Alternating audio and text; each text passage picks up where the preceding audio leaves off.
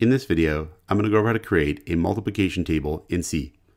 So we're going to store the dimensions of our multiplication table into the variable n, and we'll actually ask the user to enter the dimension. So here we'll say printf, enter dimension, and then we'll use a scanf, and we'll store what they enter into the variable n.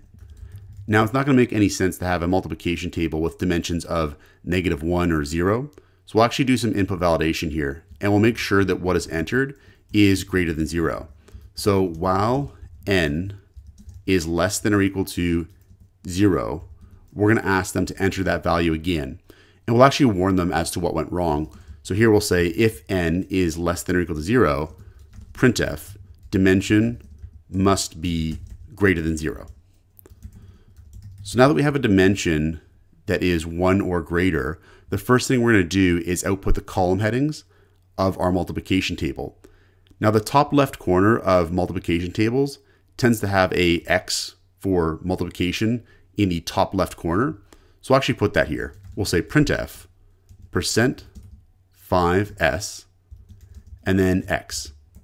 So what we're doing here is we're outputting a string with %s, and the string we're going to output is the string X.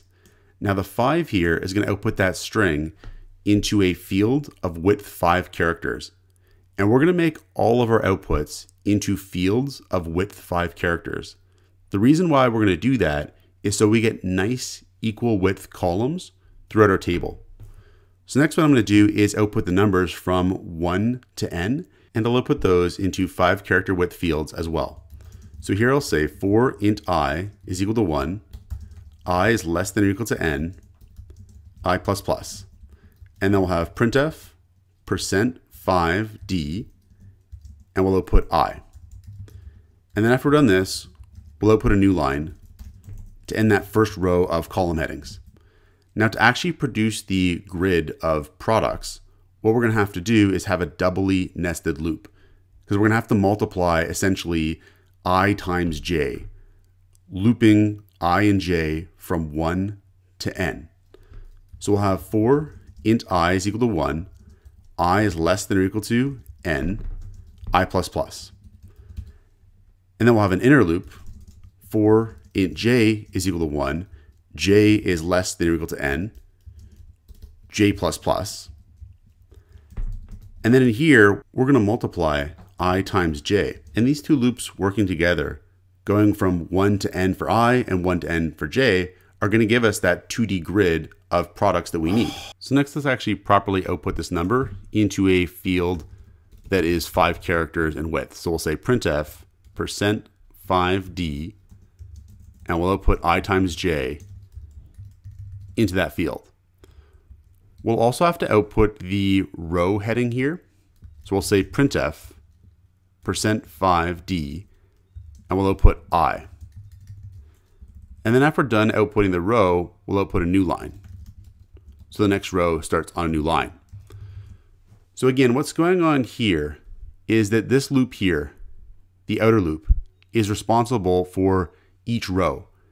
And we're going from 1 to n with I. Then within each row, this logic here is going to output each column of that row. The first column is going to be the row heading. This here is going to be the product of whatever I is for that row and whatever j is for that column. And then when we're done outputting all of the products, we output a new line.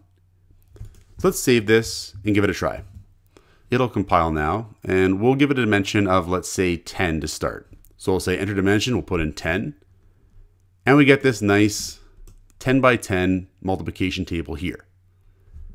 Now we could close this here, and we could try something like 7.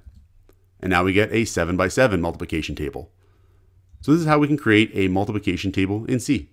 Check out portfoliocourses.com, where we'll help you build a portfolio that will impress employers, including courses to help you develop C programming projects.